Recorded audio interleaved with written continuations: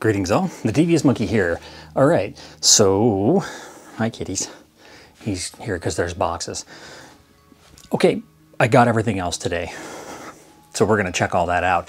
I did go to the botanical gardens today with my wife, and I used the A7R4 with the Sigma 85 1.4. Amazing. And I did test both lenses yesterday, amazing. But that 100 to 400, I mean, I got pictures of a plane that was flying over at the base. And, you know, like, I mean, if I could have been up higher, more level with it, I could have gotten inside the windows. I mean, that's how amazing that lens is. So, yay. But I'm going to do proper reviews on those two lenses later. Today, we're just going to unbox some shit. Let's get to it. He thinks we're doing yoga. Because this is where we do it, don't we? We do kitty yoga. Okay, so this is the, this is the flash, which hopefully is fine because I dropped it on the floor when I walked in because it's slippery and I was holding everything else.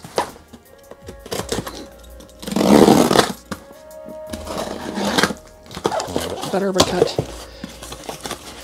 Okay, oh, all right, so it's like triple boxed. It should be fine. So yeah, here it is, the Godox AD200Pro flash. I don't think that it has the kit in it because I don't think, I was like, why do I need all that? It's just a bunch of crap I'm never gonna use.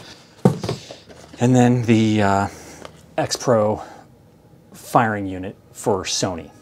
So now I finally have a flash that works with my Sony stuff, not with Panasonic shit that I don't have anymore. All right, we'll set that over here. This is what was supposed to have come yesterday.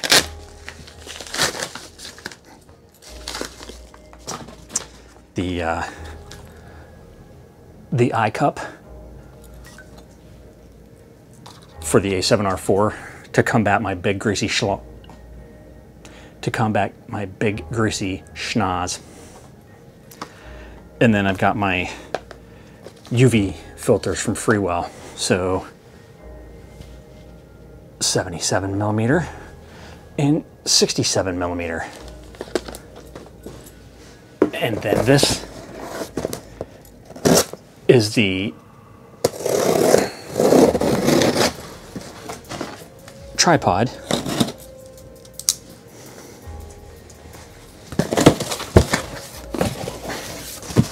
Don't you love that? They just have it chucked in here.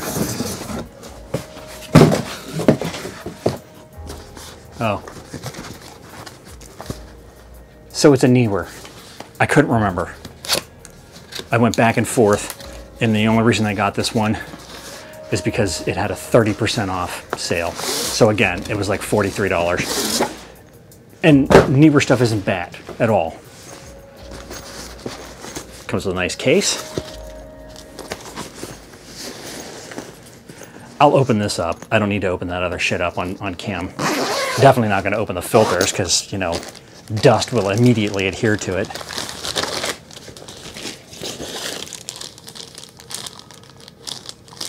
I'm guessing that's some kind of an extension. Don't need the silica gel.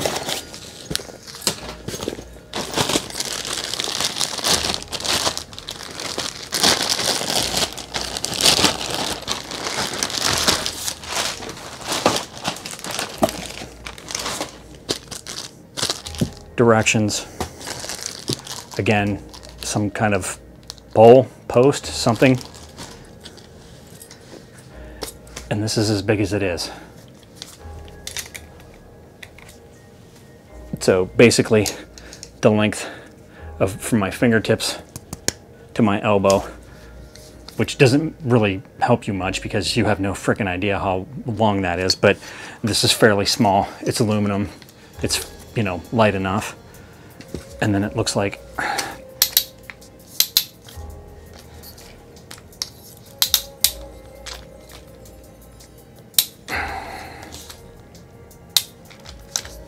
there, locks in place. And then for some reason they have a bag over the ball head. which once we cinch that bitch down, and there we go. And then under here,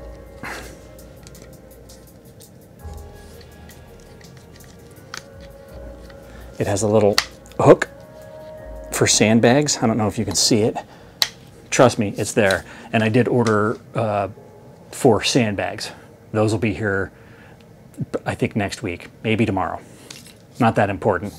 But I figured if I'm gonna have something like this, and I'm gonna have, you know, $6,000 worth of camera gear on top of it, I want it to be held in place. So yeah, this will definitely be nice. Now, what is this thing for? I know you can pull this out and flip it upside down so you can get those like low hanging shots. I'll read the directions to figure out what the hell that's for. I honestly have no idea. Okay, so this is all the stuff that I was waiting for. The most important thing being these 2 filters.